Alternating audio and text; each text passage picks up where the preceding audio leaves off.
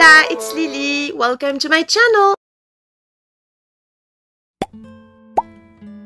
Hi my lovelies, it's Lily. I'm back for another update video. A lot of Koreans and international Jikook supporters are talking right now about something really interesting about Jikook. And this important and interesting information goes back to 2018.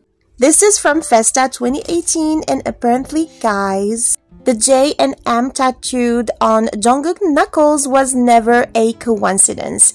This tattoo was planned back in 2018.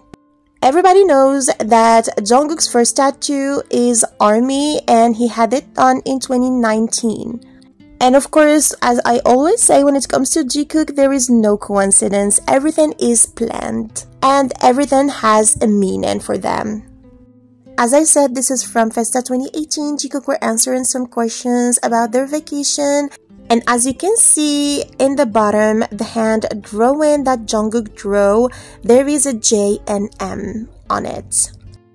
Meaning that Jungkook have already planned this. He wanted to get a tattoo of Jimin's first name's initials, J and M.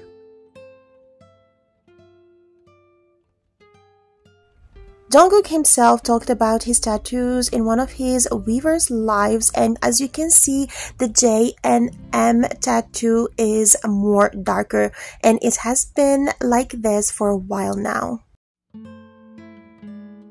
Everything is crystal clear, and all you need to do is look.